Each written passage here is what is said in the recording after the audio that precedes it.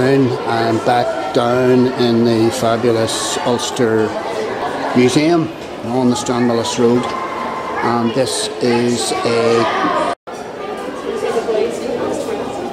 well, I can't pronounce it actually. Here's it here. It's at Edmontosaurus.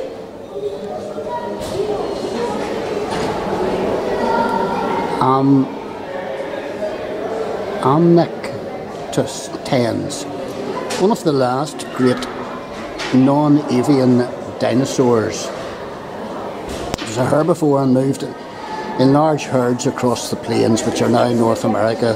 Their bones are so abundant in some sites that they have been called the cattle of the Cretaceous period. This skeleton is a composite, though it's actually a composite. It's made up of several bones, made from the bones of several individuals, and the most complete on display anywhere in Ireland.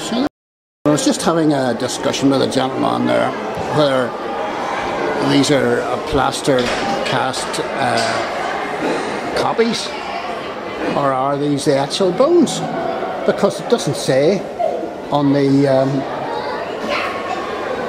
presentation board that they are copies. But I would very, very much doubt that they're actual bones. But everybody's coming to see Dippy, and then, you know, they're totally neglecting what's already here, which is silly. Okay.